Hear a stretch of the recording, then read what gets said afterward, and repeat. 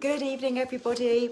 I hope you're all well and welcome to my latest instalment of Nutrition in the News. This is where I bring you information that may have been in media articles lately or research studies, just short snippets of information I think you'll find useful to apply to your day-to-day life. This is indifferent to the blogs that I do on alternate weeks on more detailed, in-depth topics such as osteoporosis or things to do with gut health. And today it's all about vitamins. There are three particular vitamins I'm going to talk to you about today: vitamin D, vitamin K, and vitamin C. And the first one is to do with the link between vitamin D and K and bone health. I think we're probably all aware now about the importance of vitamin D with bone health. I'll talk a bit more about that in a moment.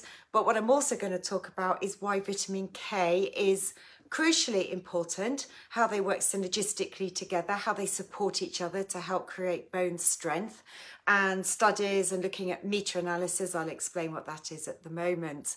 So let me talk a little bit more. So bone health, I'm sure you are all aware about the importance of calcium.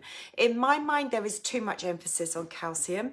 If we have too much calcium without all the relevant cofactors, and there are a number of different cofactors in order to enable calcium to be taken from the gut into the bloodstream and from the bloodstream and up into bone, lots of different cofactors, nutrients, vitamins, minerals are needed to enable all of that to happen and to help create and build bone strength. If we don't have all of that and we focus just on calcium, then we can end up with too much calcium going into the bloodstream and it's sitting there. And in fact, that's one of the things here I'm going to talk about actually with regards to vitamin K and how it supports the role of vitamin D in getting calcium up into bones. One thing just to say, if you've got calcium that can't find its way into bones and you've got a calcium rich diet, there is a risk that the calcium could stay in the arteries. It could also go to other places. It has to be sort of deposited somewhere in the body if it can't find its way into bone. And one of the places it can stay is in the arteries where it could calcify. And that isn't good for your arteries. That's not good for your blood pressure. That's not good for your overall cardiovascular disease. It could also find its way, calcium, into bones, into the joints, I should say, and that could create problems with your joints. Think about kidney stones and think about gallstones. They could also relate to too much calcium. But let me get back to the subject I was going to talk to you about tonight and the link between vitamin D and vitamin K. So, there was a meta-analysis carried out in 2020. You're going to think, what on earth is that? This is where there's been lots of different scientific studies that have been carried out. And when there's a meta-analysis, it looks back in more recent times at all those studies and pulls them together and looks at whether there's some common themes coming out of those studies. So this meta-analysis, looking at all the studies with regards to vitamin D and vitamin K, showed that the two together was more effective at increasing bone mineral density rather than if they were taking on their own. They're more beneficial together than when they're taken on their own. Now, why is this? Well, first of all, vitamin D, its role in bone health is to encourage the uptake of calcium from your food when it's in the gut, to encourage the calcium to get from your gut and into your bloodstream. So that's what vitamin D, first and foremost, is going to do. Now, as I just said, once the calcium is in your bloodstream, it's got to get from there and into your bones. And this is where vitamin K has an important role to play. It's very important for bone metabolism. And it activates a protein called osteocalcin, and it integrates calcium into bone. So that's what the protein does, and vitamin K activates it. So together you've got vitamin D getting calcium from the gut into bone, and vitamin K encourage that calcium to get from the bloodstream and up into bones, where it's integrated into the bone. So really important together. Vitamin K helps to prevent that calcium staying in the blood and where it could calcify, as I've just mentioned.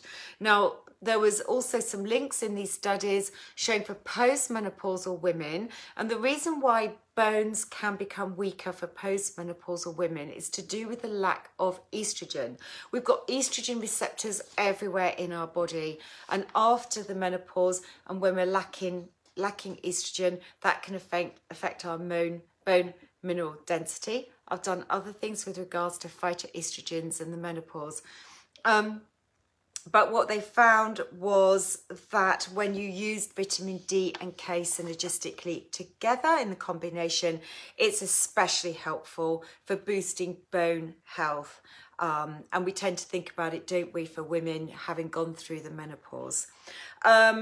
So mineral density will increase when you've got vitamin K in the form of K2 alongside vitamin D in the form of vitamin D3. A 2021, another meta-analysis found similar findings in the lumbar region of the spine. So lots of different studies that have been carried out. I think I might have gone a bit dark, but hopefully the light's okay. So where can we find vitamin K? It's especially rich in dark green leafy vegetables. You know, this is your broccoli, your cauliflower, your kale, your cabbage, Brussels sprouts, you know, those fantastic cruciferous vegetables. So all dark green leafy vegetables, not just the cruciferous ones, they're especially rich. Fermented soya, natto, tofu. Tofu's not so much fermented, it's a good soya product though. Tempeh, miso and natto. Egg yolk and liver and cheese. And of course for vitamin D we have to get it from our sunlight, where it can be absorbed through the skin, where skin has not been covered in suntan lotion. So we need a little bit of D in direct contact with the skin in order to activate the vitamin D receptors, where it's converted into a hormone in the body. That's what vitamin D does. So that's the role of vitamin K2 and vitamin D3 and why they work so well together in the body.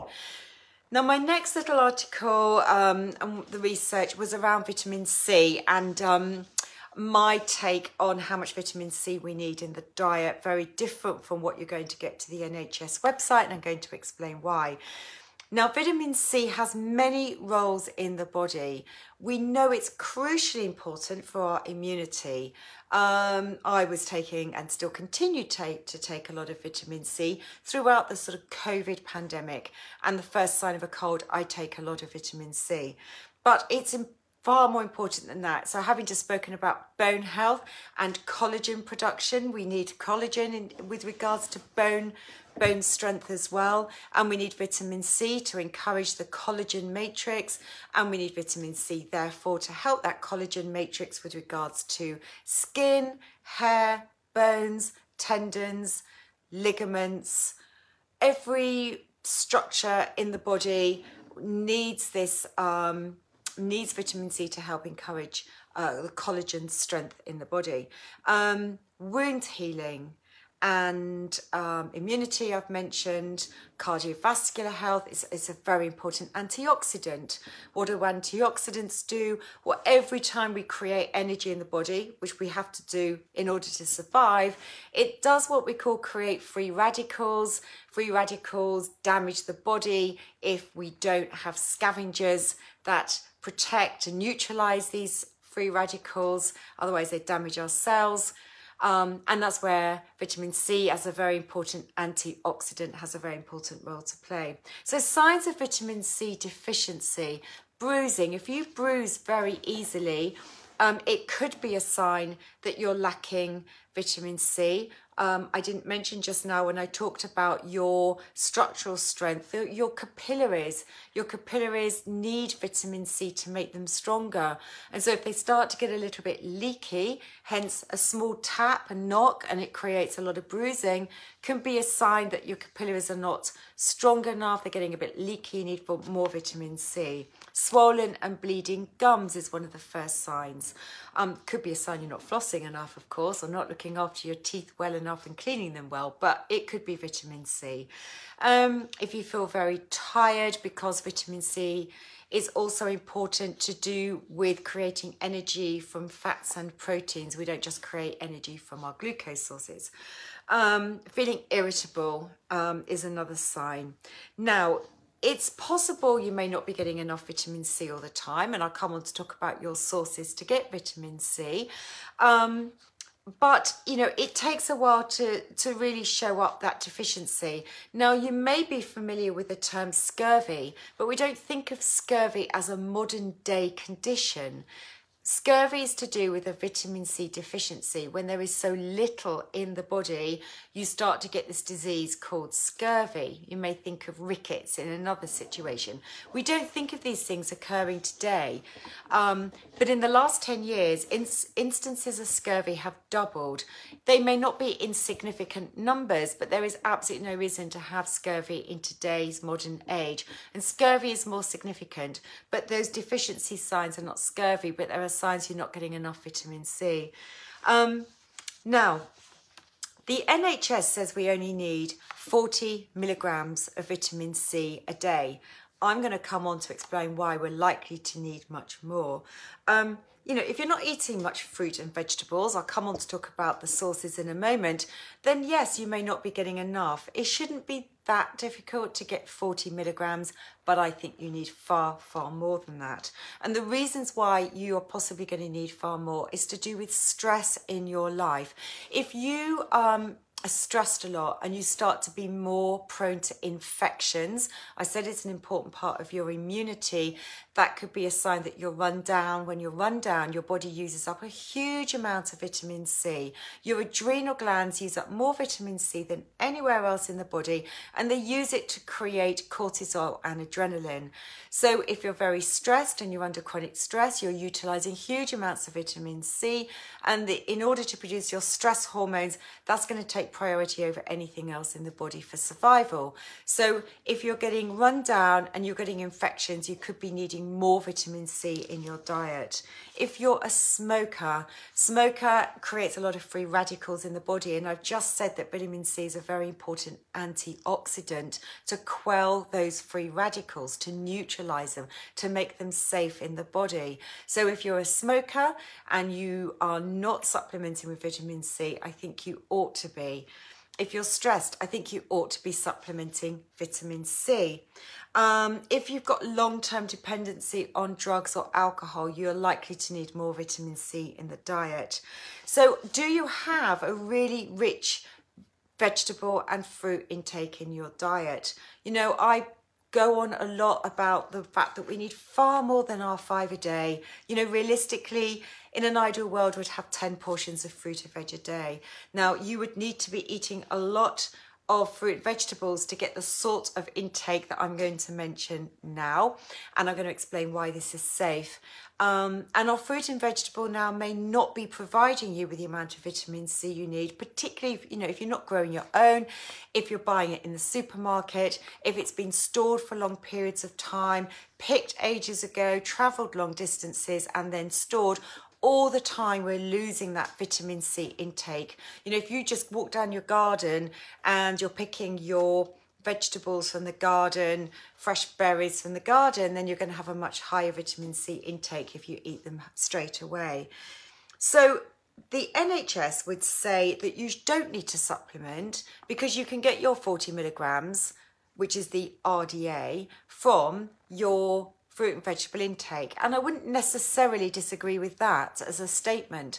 But as I said, there are many reasons why we're likely to need much more, and many reasons why your fruit and vegetable are not going to be providing enough of your vitamin C intake for you. They also go on to say, and I don't disagree with this, that if you start to take much higher amounts, then you could get stomach pains or you could get diarrhea. And I'll explain, yes, that's possible. In fact, if you have constipation, vitamin C could be very helpful to encourage those bowel movements. So yes, you would need to be taking ever such a lot to start to trigger diarrhea. Now, is it safe to take high amounts? Yes, it is, because it's not a fat soluble vitamin, which means it's not stored in your body. It's not stored in your fat cells. It's water soluble. It's excreted out of your body. Your body doesn't hold on to it. Another reason why we need to keep taking and making sure we're taking an adequate intake every day. So, you know, how much do I think we may need a day? I frequently will take 1,000 milligrams a day, and I will frequently say to my clients, I think you need 1,000 milligrams a day, or as a minimum 500 milligrams a day. And I've just said to you that the NHS say 40 milligrams a day, which is the RDA or the NRV, the nutrient reference value, your sort of typical daily intake. That RDA was set to avoid something like scurvy. That doesn't create optimum nutrition and optimum health. So 1,000 milligrams is safe because it's not fat soluble. It's likely to provide you with the sort of intake you need, particularly if you're stressed, particularly if you're feeling run down, if you're picking up a lot of infections at the moment, then it could be very helpful to think about supplementing 1,000 milligrams a day. I may take even higher amounts of that if at the first sign of an infection. You can get different forms of vitamin C that are more gentle on the stomach. Ascorbic acid as one form of vitamin C can cause problems, stomach upset for those who have very delicate stomachs. Not often that is the case. There are new forms of vitamin C on the market now that you may have heard about. The word is liposomal. You may come across a lot of supplements now that say liposomal. That means they're in a fat-soluble form. That doesn't mean they're going to go into your fat cells and get stored there for long periods of time, because at the end of the day, vitamin C is water-soluble. But it helps to encourage the uptake from the gut and into the bloodstream in that liposomal form, more delicate on the stomach as well. You can take vitamin C in time-release formulas, again, because it doesn't hang around long.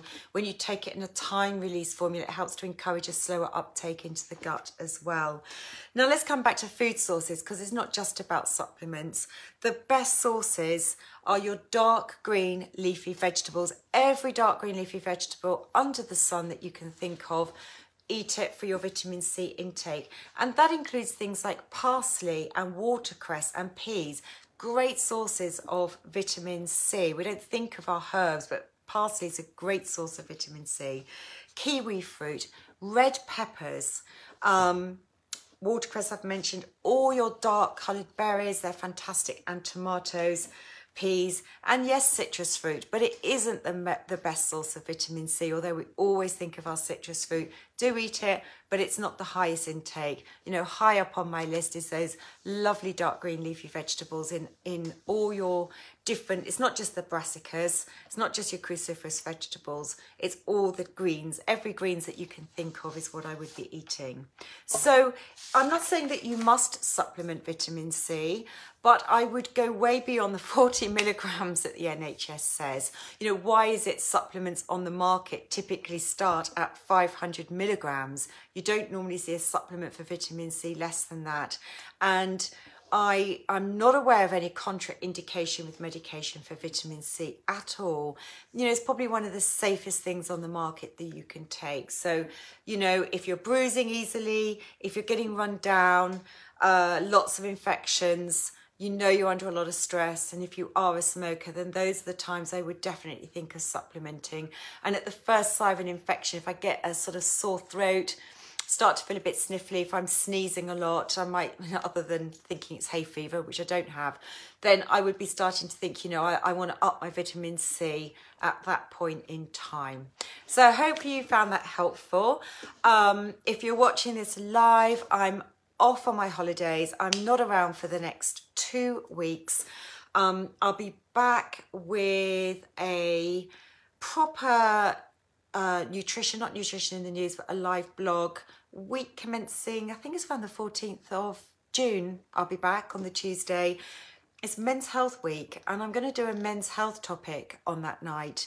So I know most of you watching are ladies, if you're watching live, but you know, if you've got partners, it's Men's Health Week. Can't forget our men in our life. And so I've got a particular topic I'm going to bring to you that's really important for men that week on a particular blog post. So do join me then. And don't forget, Peyton Principles Natural Health is my YouTube channel. Please, please, please encourage people to go over there. Please subscribe. I'm trying to get more subscribers over there. Stay up to date with all my lives. All of these go into my YouTube channel as videos. So they're all stored there. And I don't know, I had 100 a while back, so I've got well over 100 sitting there now. So please go and subscribe. I'm trying to boost my numbers there. Spread the word, spread the love. And again, always, anything you're interested in, do let me know.